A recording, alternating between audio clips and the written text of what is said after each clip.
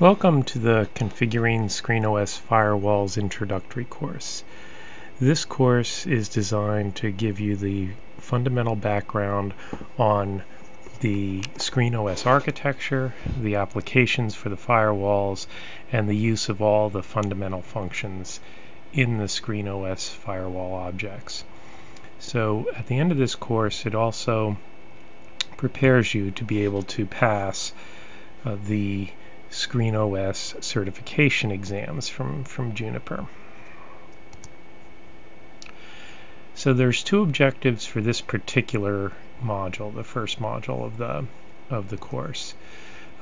First, we are going to review the overview of the course, how it's organized, and all of the objectives that will be covered in the course of doing this entire program.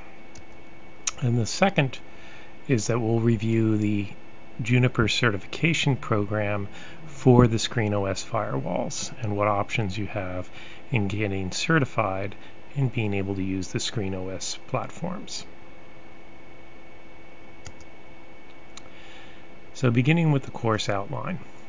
Their first module is, of course, this one, the introduction to the course, objectives, and the certification program. The second module will go over the overall ScreenOS concepts, how the architecture of the platform works, how that maps to firewalls in general, and conceptually what you need to know to be able to work correctly with all the features in ScreenOS. In the next module, we'll discuss the initial connectivity and the initial setup of a new ScreenOS device, going over the management features and how to log in and begin configuration tasks. In device management, we look more specifically on all the management protocols and the configuration options that you have in taking care of your ScreenOS firewall. In Layer 3 operations, we'll look at how IP is implemented in ScreenOS and what the functions are of the different conceptual objects in ScreenOS and how they function in an IP-based forwarding network. With basic policies, what we discuss is how to control traffic through the firewall. Every firewall is all about maintaining session-based traffic and controlling that, so the fundamental routine that ScreenOS accomplishes this on is policies. There are also a number of advanced policy options which can help to fine-tune how the traffic through the device is handled. So those are reviewed in the policy options section. Next is address translation. A big part of what firewalls do for a living is translating network address translation. There are a number of different methodologies that ScreenOS provides for address translation, both source and destination, and with or without port address translation as part of the process.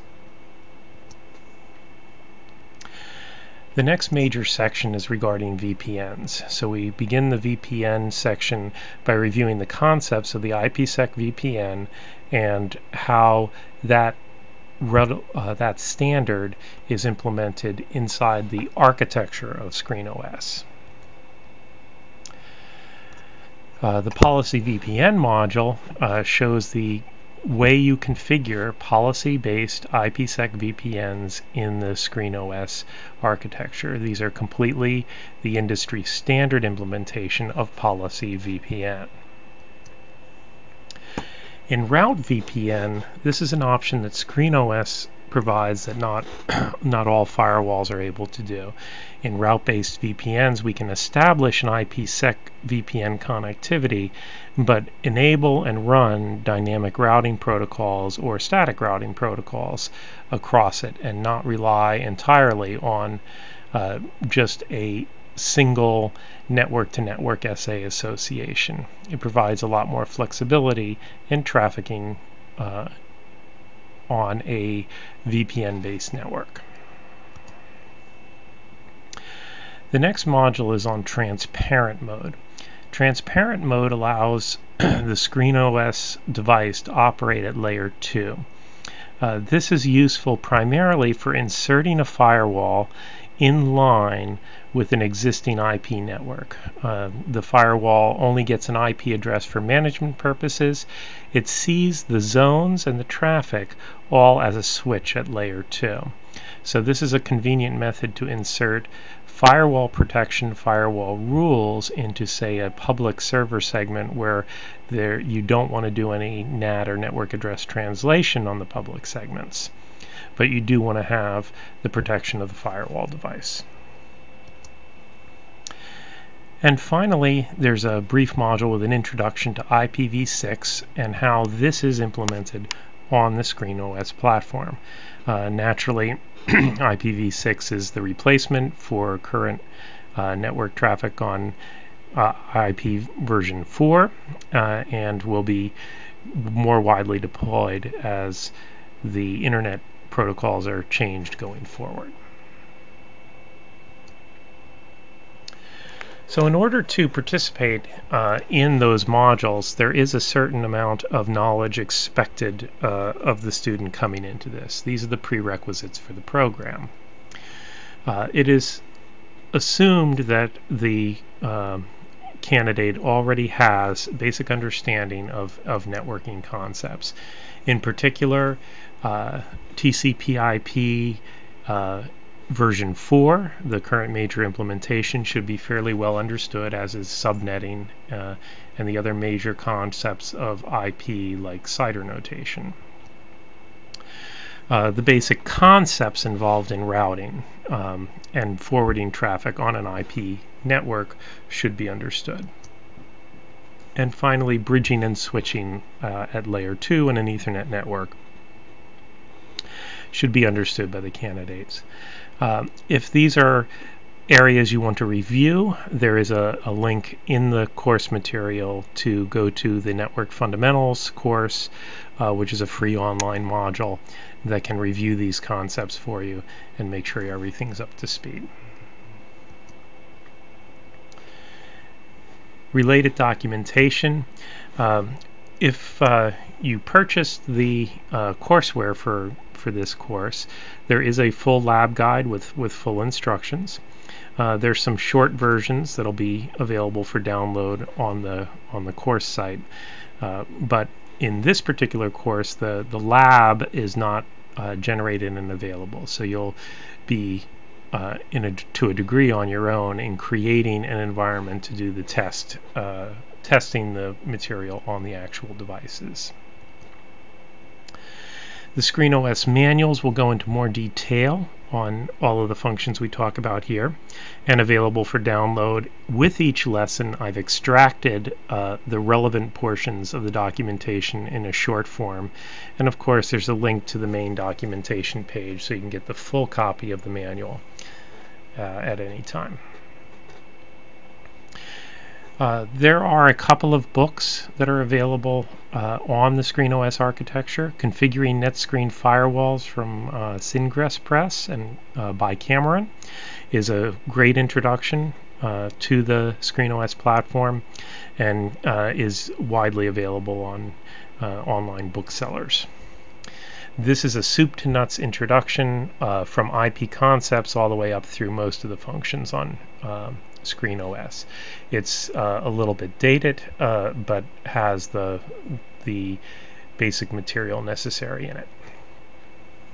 The ScreenOS Cookbook by O'Reilly Press is a collection of configuration samples. This is not a textbook, but configuration samples. So this can be useful if you want to play around with features in the lab. It provides working sets of features and functions and step-by-step instructions on how to create them. So the second part for this module is talking about the ScreenOS certifications. Juniper has two ScreenOS certifications, the JNCIA and the JNCIS. Those stand for Juniper Networks Certified Internet Associate and Certified Internet Specialist. The associate exam is the exam supported by this course. This course material covers everything that is in the associate level exam. There are additional courses available for the specialist exam, which has more advanced features. Juniper certification track here for the JNCIA and for the JNCIS is not necessarily a progressive track. You can take the JNCIS without having had the JNCIA, but it is the more advanced of the two exams. These exams, these certifications are granted by passing a multiple-choice computer-based exam at the Prometric testing centers. You can check the links for this lesson. There's a download of the outline of what the exam includes, and there's links to the Juniper website for how to register for the exam and the exam content and information. So that brings us to the end of this introductory module. If you have questions about any of the material here, feel free to post a public question in the forum that is available for this class, or you can send me a message via the links inside the courseware. I look forward to communicating with everyone and working with you on finishing your objectives.